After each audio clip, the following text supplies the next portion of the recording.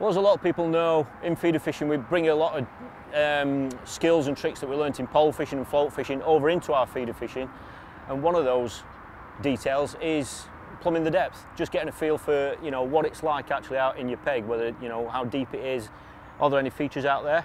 The way that I do that is by simply, with the rod that I'm fishing with, is clipping on a 30-gram bomb and just cast that out. And when I cast it out into different areas of the swim, I actually use a stopwatch. A lot of people count 1 Mississippi, 2 Mississippi, or 1 matrix, 2 matrix. Whichever way you want to do it, that's entirely up to you. I always use a stopwatch purely because that is the most accurate way of doing it. Okay, so I use a stopwatch, and all I do is I like to just work my way out on the peg. So whatever kind of peg I'm faced with, I start at a reasonably short range, I work my way out, timing how long it takes the bomb to hit the bottom. By doing that, it gives you a mental picture of what your swim's like.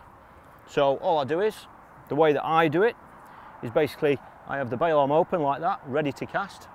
I hold the stopwatch in my left hand, just like that, okay? And all I do then is I start with a nice simple underarm cast first.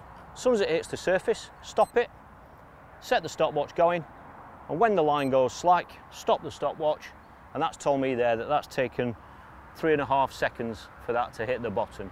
What you're doing is just before the bomb hits the surface, put your finger on the line. The tip will obviously bend as the bomb's falling, and then as soon as it hits the bottom, the tip will drop back, and that's when you stop your stopwatch. And I always start the stopwatch just as the bomb hits the surface. So that's 3.5 seconds there, and that went out to about 15 meters. So what I'll do now is go a little bit further out and see how deep it is there.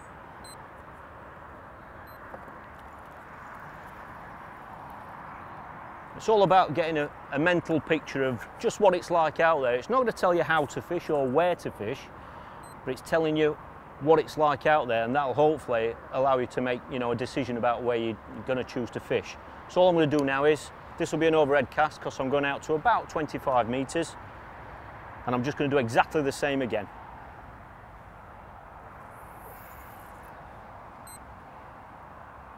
Tip's bent round, as soon as it goes slack, that is exactly 4 seconds deep. So that's told me it's half a second deeper by going an extra 10 meters out. What you do with that information is entirely up to you, but you know now, if you're going to fish between 15 and 25 meters, it's gradually getting deeper as you go further away. Now, this is not a really wide peg by any means, so what I'm going to do now is, you'd expect it to shallow up further across that you go. So all I'm going to do now is, for my peace of mind, reset the stopwatch, and I'm going to go now not far off that other bank, it's about 35 meters.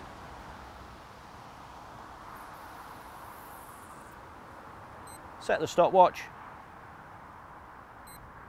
3 seconds deep. So that's told me once we get past that 25 meter mark, it then begins to shallow up just like it does on this bank as you get up towards that other bank. So now it's entirely up to me what I do with that information, but I now have a mental picture in my head of what the contours of the bottom are like. What you could also do if you want to go into more detail is cast to the left, to the right, exactly the same as what I've just done, just to see if it shelves off in any other direction. But now I know exactly what the contours are like out there, so now I can plan my approach.